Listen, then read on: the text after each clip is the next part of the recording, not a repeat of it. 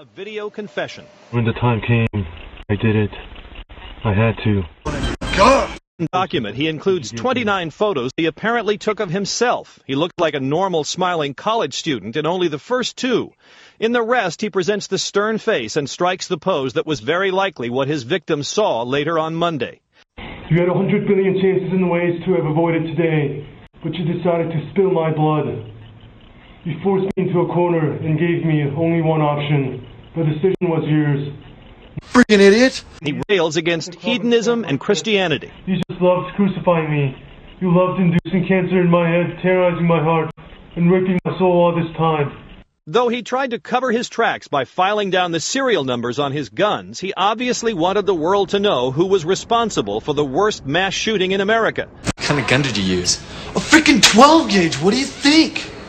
I didn't have to do this. I could have left. I could have fled. This is pretty much the worst video ever made. This is pretty much the worst video ever made.